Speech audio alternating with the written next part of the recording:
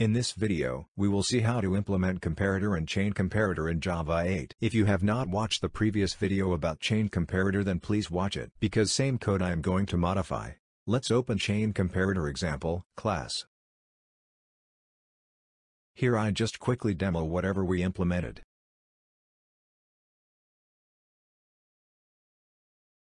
In Java 7 we created a static class for each and every comparator.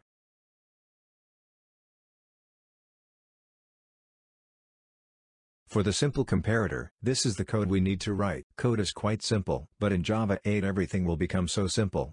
Before that, I want to add some simple changes in random number logic, so instead of 99, now random number should generate between 0 to 8. And for employee salary, instead of double, change it to integer.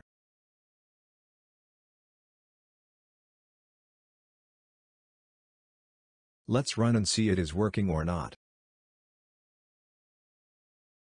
See, here you can see it is generating duplicate values. So if duplicate values are more, then we can easily observe data after sorting.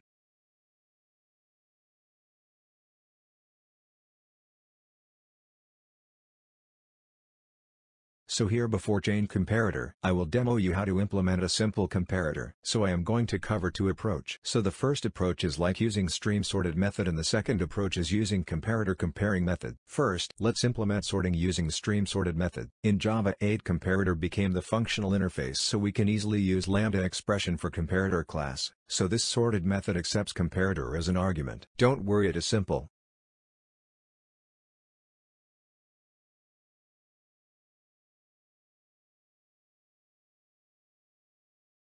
See here, this line will do everything. We don't need to create any class for comparator. So with the help of Lambda expression, we directly implement compare method. And now to collect the data we can call for each function, and here we can add system out print. See, that's it. This one line is enough for sort data based on employee ID. Let's run and see data is sorting or not based on employee ID. See, it is working. Now similarly, let's add code name, salary, and date of birth also.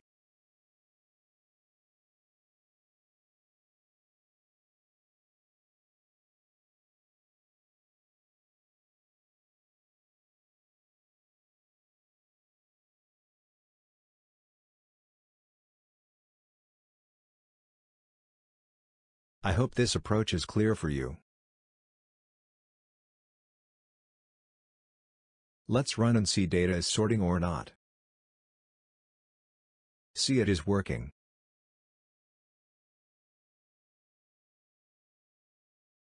Now remove the commented code.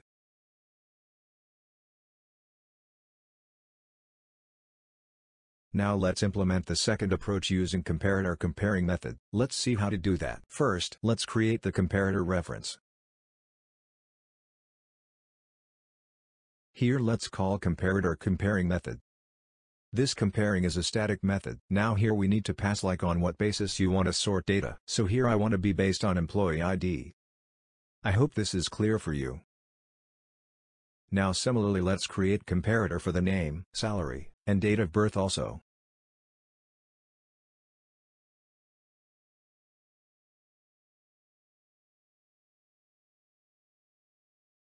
Now we need to call the collection sort method and pass two parameters, like one is collection and other is a comparator. And now remove this sorted method call from this line. Sort based on employee ID is done. Let's add a similar kind of code for the name, salary, and date of birth also. See, this is also simple. I hope this is clear for you. Let's change the system out a message so we can differentiate the log. Let's run and see data is sorting or not.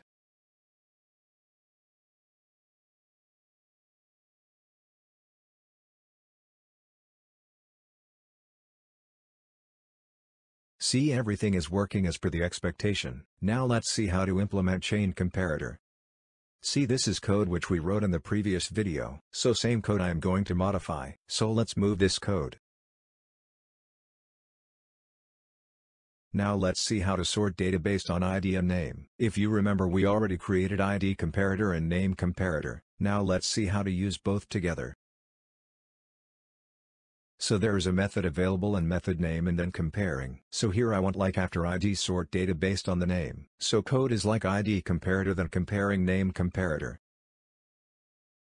See, it is very simple. And remaining code is like the code which we added for single comparator. So in sort method now we will pass this ID and name comparator. See, that's it. Now similarly let's add comparator for salary and date of birth.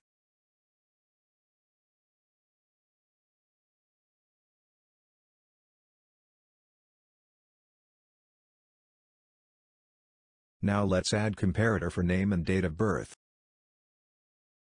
I hope this is clear for you. Now we don't need those static classes which we created for comparator. So let's remove all the classes.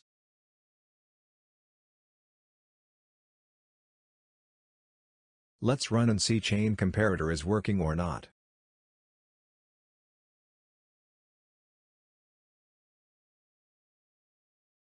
See, it is working as per the expectation.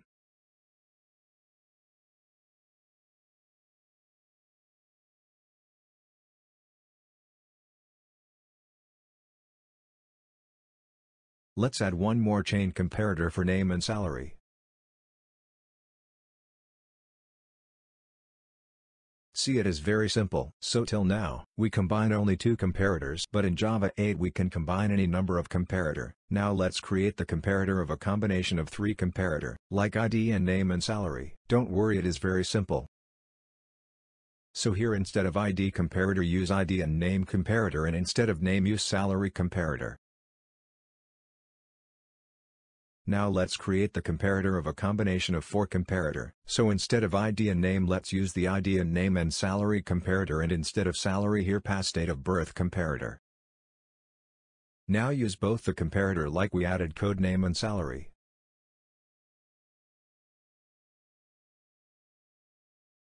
I hope you can be understood. It is very easy when we use Java 8. Now let's run and see it is working or not.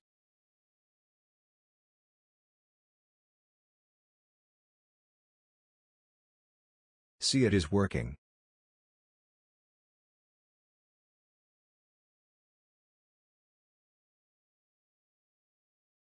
Let's review whatever we added.